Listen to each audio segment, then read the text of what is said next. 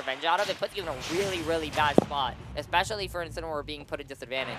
That character really struggles, and also Kazuya has 2 moves that send that disgustingly bad angle. Oh yeah, we got the Kazuya player on commentary right now. She knows. And F tilt, oh my god, no way that character can recover past like 80%. Oh yeah, this might be a little bit crazy. This matchup is super explosive. It's definitely. Like you like stocks can fly. Oh my god! Just like we're saying, stocks can fly into the bottom blast zone as Mr. Fish just takes that first stock out of nowhere.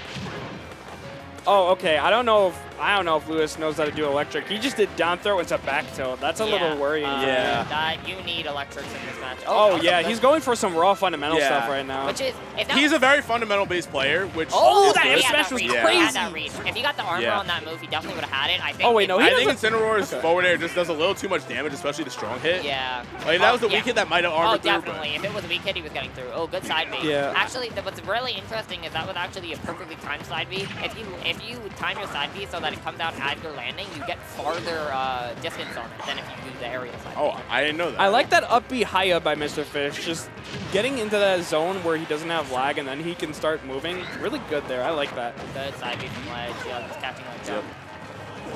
At this point, if I'm Kazuya, honestly, I'm looking for my opponent to swing on my shield. You're trying to bait them into jumping so that they can hit your shield, and then you're just upping. At this point, you don't have any confirmed kills. You're just swinging for the hills with random tilts, or you're just upping to get the kill. Yeah, that narrow kill. You're dead. But that rage drive, shield. Yeah. Yep. The grab variant is super, super soft. Yeah, but that back air coming in, answering back instantly. Instant response there from Mr. Fish. This is I think Luis Dio is showing a habit that I think a lot of Kazuya players who didn't like only play Kazuya and are fundamentally from other Smash games and stuff have, where you find yourself jumping too much. Yeah. It's something where you feel like you want to mix up how you're moving and where you're positioning in the air, but because you're Kazuya, you need to stay grounded. Definitely. You want to be abusing your fast crouch dashes and your obnoxious invincibility and stuff, and also the fact that don't break your shield. Oh my god. You have to he had to let go. He had to let go. Oh, are you gone? Is that it? Oh no. Oh, barely. He almost died at 77. He went for the all stage one too. That's crazy. That might be not it. Suplex City not gonna take it though. Oh. All right, Mr. Fish is looking to clock in his ticket to win this game. Gonna take the up air though. I'm pretty sure he could have gotten up smash there. Let's run up. Oh, is that it? That's it. He did the input. That's it. No, barely living. Mr. Fish with the goated DI. Good down air. Okay. He was literally dead, but the side B saved him. Yeah, very good. Oh, wait, hold on. Back tilt. Hold on. This could be game. Oh wait, he's still not out of the clear yet. Oh, he bounced behind him. Oh my gosh. If he can get into a position where he can get a Gates of Hell, he's in such a good spot. Gates of Hell will just close it. Unironically, this might be it. Down tilt nair. Yeah, that's it. If you get to ledge there, I'm fishing for neutral gut up to Gates of Hell, because that actually just wins you the game at 50. Definitely. Yeah. I think that he might need to look for that a little bit more. I think Mr. Fish is playing very aggressive when he's at the ledge, but not in the typical sense. I think he's trying to play at that far roll distance. And then once he's in that comfortable spot, he's trying to bait Luis Dio to. He's going to Falco. Oh yeah. He's trying to bait Luis Dio to neutral gut up, and then he was side Bing it. So if you're aware of what he's doing, and you just wait out for that side B, and then you do the neutral gut up Gates of Hell. It's actually really easy to bait that out. You can also even do it by dropping down and trying to bait him to do it through a baited ledge drop. But now we're gonna get a completely different character. We're gonna get the blender. The tried and true Luis Dio Falco.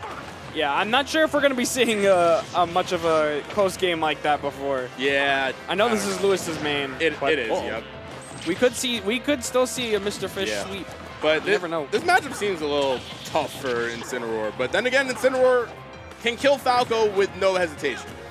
Also, I feel like we did forget that last game definitely started with a practical 0 to death. It did, yeah. So this is definitely going to be a completely different game from that game 1. We're going to actually have probably either it's going to be a very close game or maybe a little bit more dominant from Luis Dio's end, especially because Mr. Fish is going to have to adapt to a completely new character. Definitely. And right now, Luis is in the driver's seat. 147 on this first stock, only taking 45% himself, but this is getting close to kill numbers for Luis. Oh yeah, definitely. Incineroar's got insane kill power for whatever reason.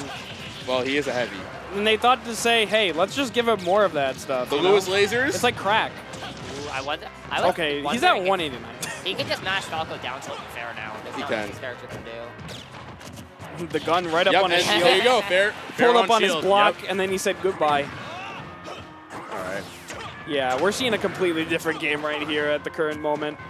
Lifting the grab. Dash attack, that's big damage though. Yeah. 117 now.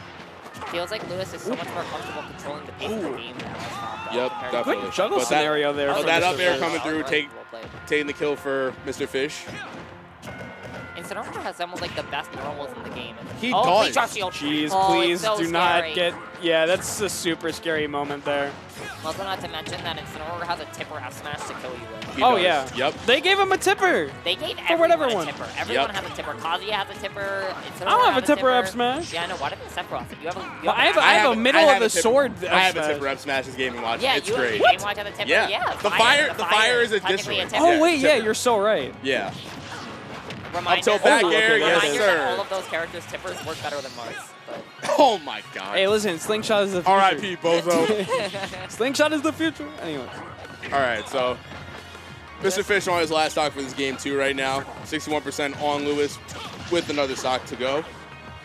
Another big issue in this matchup is it's like you don't want to just like sit there as Incineroar and try to revenge Blazer. Like no, you can't. That feels so bad. Oh, I'm gonna just try to revenge that, and then he's just gonna shoot another one. Oh, you're dead. Yeah. Yeah. Yep, goodbye. Yeah, completely different game. Yep, dominating two stock. Hopefully we will see some counter adoption, and we'll get a really close set. Got it. Yeah. Yeah, let's see it. Interesting. I want to see a counter pick stage by Mr. Fish. Sugar honey. So me and Connor are both paid for stream, so we're chilling. Oh, okay, yeah. We're chilling. That's cool. I'll still be here. No, you're chilling. You got Big Luma. I got Luma, my friend.